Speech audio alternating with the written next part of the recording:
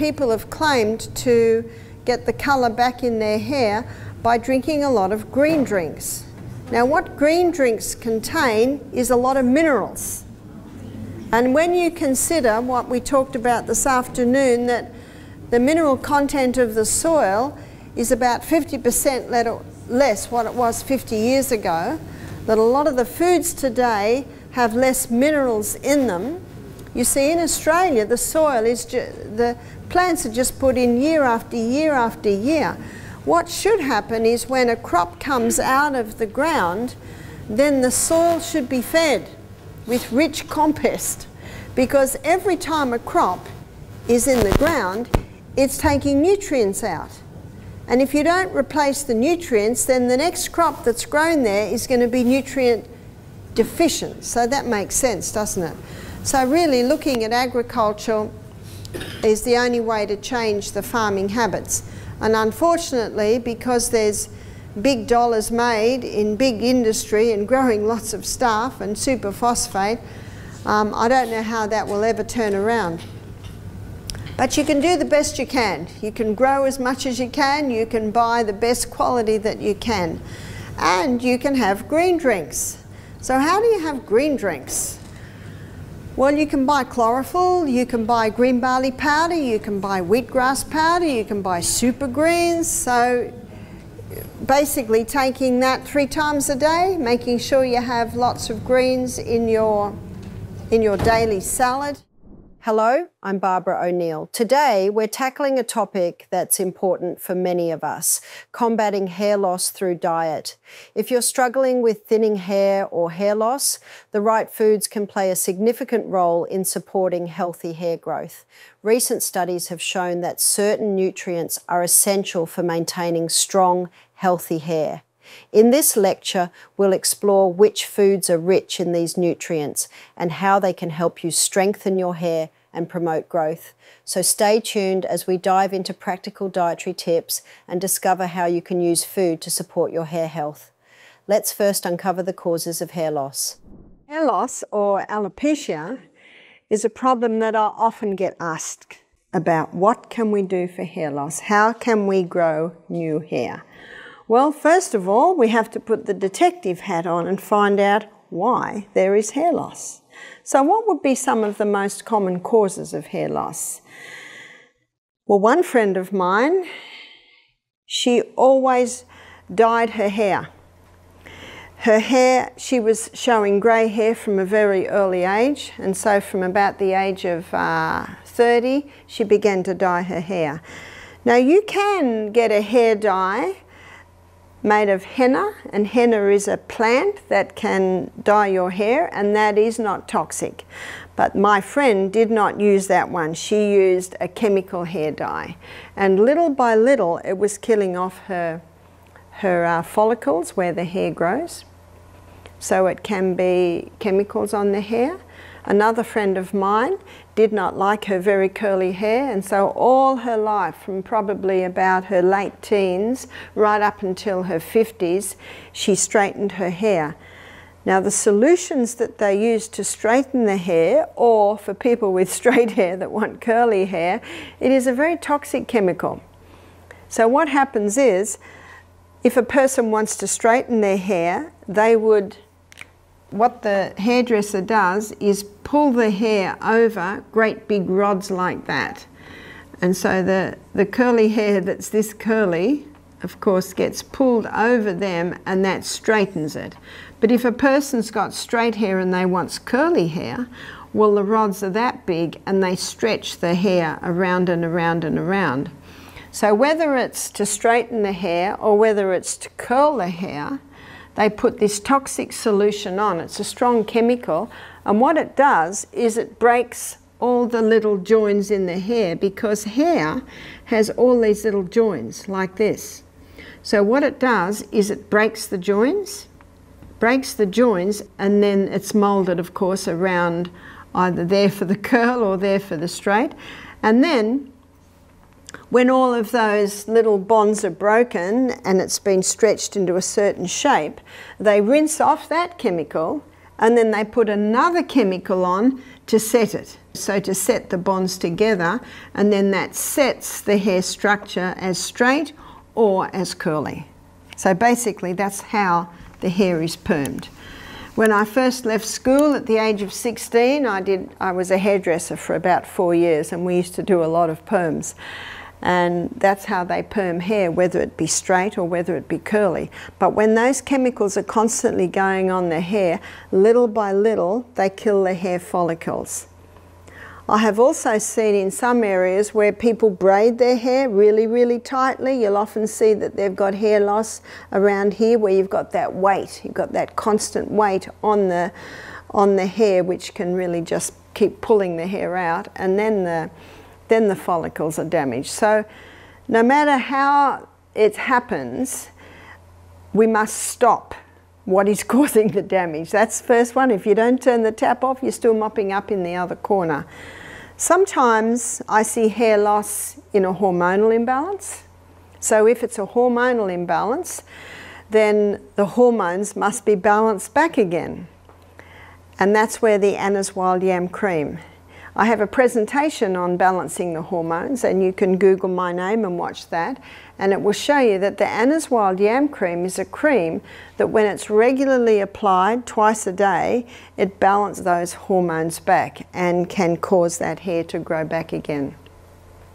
Sometimes high stress, if someone goes through a very stressful situation, one of the reactions can be hair loss. So what can you do to bring it back again? There's one more that I didn't mention, and that's anemia. If a person is anemic, it can cause hair loss. So what's anemic? Anemic means very low iron in the blood. And anemia can be caused because of heavy blood loss at period time. A lot of women suffer from that, and that can cause anemia, and the anemia can cause the hair loss. To delve deeper into the topic of hair loss, let's talk about a few more factors that could be causing the issue and what you can do about them. One of the things that's often overlooked when it comes to hair loss is nutrition. Your hair needs the right nutrients to grow and stay strong.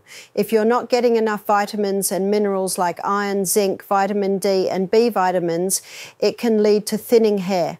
For example, if your diet is low in protein, your hair might weaken since it's mainly made of a protein called keratin. To keep your hair healthy, make sure you're eating a balanced diet that includes foods like eggs, nuts, leafy greens and lean meats. Another culprit behind hair loss is the overuse of heat styling tools. Using blow dryers, flat irons and curling irons too often can damage your hair, making it brittle and more likely to break. The heat can dry out your hair, causing it to lose moisture and become fragile. To avoid this, try to limit how often you use these tools. When you do use them, apply a heat protectant spray and opt for lower heat settings. Letting your hair air dry whenever you can is another good way to protect it. Stress is another big factor. If you're going through a lot of physical or emotional stress, it can trigger a condition called telogen effluvium, where your hair follicles go into a resting phase, causing your hair to shed more than usual. This might happen after a surgery, illness, or even a really stressful life event. To help with this, focus on managing your stress through regular exercise, meditation, and getting enough sleep. Reducing stress can help create a better environment for your hair to grow back. Hormonal changes can also play a role, especially in women. Conditions like polycystic ovary syndrome, menopause, or even the hormonal shifts after having a baby can mess with your hair's growth cycle. If you think hormones might be the issue, it's a good idea to talk to a healthcare provider who can help you find the right treatment, whether that's medication, lifestyle changes, or something natural like Anna's Wild Yam Cream. Finally, don't forget about environmental factors like pollution and the quality of the water you're washing your hair with. Hard water, which is full of minerals like calcium and magnesium, can leave buildup on your scalp, making it irritated and possibly leading to hair loss. Pollution can also clog your hair follicles, which isn't good for growth. Using a clarifying shampoo once a week can help get rid of any residue and keep your scalp healthy. Now let's explore the foods that can help you combat hair loss. And nourishment, we need to be having a high fibre diet, high fibre. We also need to be having generous amounts of protein. Here's your legumes, your nuts, your seeds. So generous proteins. Proteins are the building blocks of the body. And healthy fats. So there's your nuts, your seeds, your avocados, coconut and olive oil. Myself, I prefer the taste of the olive oil. We had a Fijian cook for a while and they preferred the taste of the coconut oil. So whatever your preference is. It's a very concentrated food. You do not need very much, just a little bit, but it certainly can make food taste nice. We had big baked potatoes here yesterday. I opened my baked potato and I said to the cook, have you got a bit of olive oil there? Very nice to sprinkle a little olive oil in there and Celtic salt. Oh, it makes potatoes very nice. So nourishment is necessary. When addressing hair loss, the role of nutrition cannot be overstated, and incorporating specific foods into your diet can make a significant difference. To start, foods rich in protein are fundamental, since hair is primarily composed of a protein called keratin. Including high-quality protein sources such as lean meats, fish, eggs, and plant-based options like legumes, nuts, and seeds can help strengthen hair and promote growth. For instance, salmon is not only rich in protein, but also provides essential omega-3 fatty acids, which nourish the hair follicles and support scalp health. Similarly, eggs are packed with biotin, a B vitamin crucial for hair growth and overall scalp health. Nuts like almonds and walnuts are excellent sources of both protein and healthy fats, which can enhance hair quality and shine. In addition to proteins, vitamins and minerals play a crucial role in maintaining healthy hair. Vitamin A, found in foods such as sweet potatoes, carrots, and spinach, helps in the production of sebum, which keeps the scalp moisturized and healthy. Vitamin C, present in citrus fruits, strawberries, and bell peppers, aids in collagen production, a protein that strengthens hair and reduces breakage. Iron is another essential mineral for hair health, and incorporating iron-rich foods like lean red meat, spinach, and lentils can help prevent hair loss related to iron deficiency. Zinc is vital for hair growth and repair, and sources like pumpkin seeds, chickpeas, and beef can help maintain adequate levels. Omega-3 fatty acids found in fatty fish like mackerel and sardines, as well as flax seeds and chia seeds, are important for keeping the scalp hydrated and reducing inflammation that can lead to hair loss. These healthy fats also contribute to overall hair strength and shine. Similarly, incorporating foods high in antioxidants, such as berries and green tea, can protect hair follicles from damage caused by free radicals, thereby promoting healthier hair growth. Moreover, incorporating whole grains like quinoa, brown rice, and oats into your diet can support hair health by providing a steady release of energy and essential nutrients. Whole grains are rich in B vitamins, which are known to improve hair health and combat stress-related hair loss. Staying hydrated is also crucial, so drinking plenty of water and consuming hydrating foods like cucumbers and watermelon helps maintain the moisture balance of the scalp and supports overall hair vitality.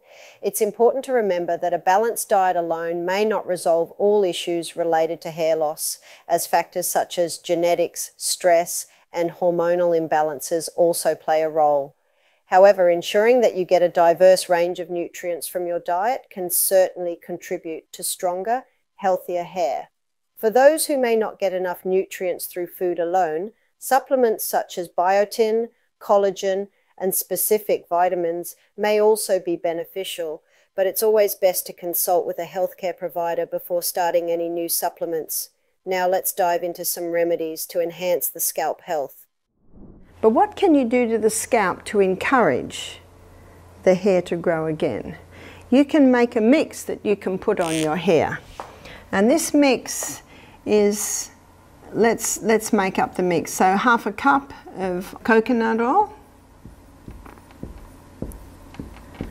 and half a cup of castor oil. Castor oil is a very thick oil. But castor oil penetrates deeper than any other oil. So when that is put onto the scalp, it penetrates even deeper. Coconut oil is a very nourishing oil. It's an antifungal oil, antibacterial oil. But what you also can put with that, so now you've got a cup of oil there.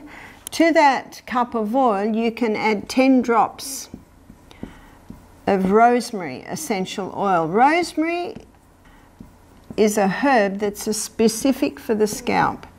Rosemary essential oil. So you could make up this mix in a jar and mix it very, very well, and maybe once a week you massage it into the scalp. Your hair will be very oily, of course, but you massage it into the scalp. Just even the massaging into the scalp stimulates blood supply to the hair follicles. That castor oil penetrates very deep, and wherever it penetrates, it can revive life into that area. And the coconut also is a very nourishing oil, and the rosemary essential oil stimulates. Every herb stimulates different parts of the body, and this rosemary herb is specific for the scalp.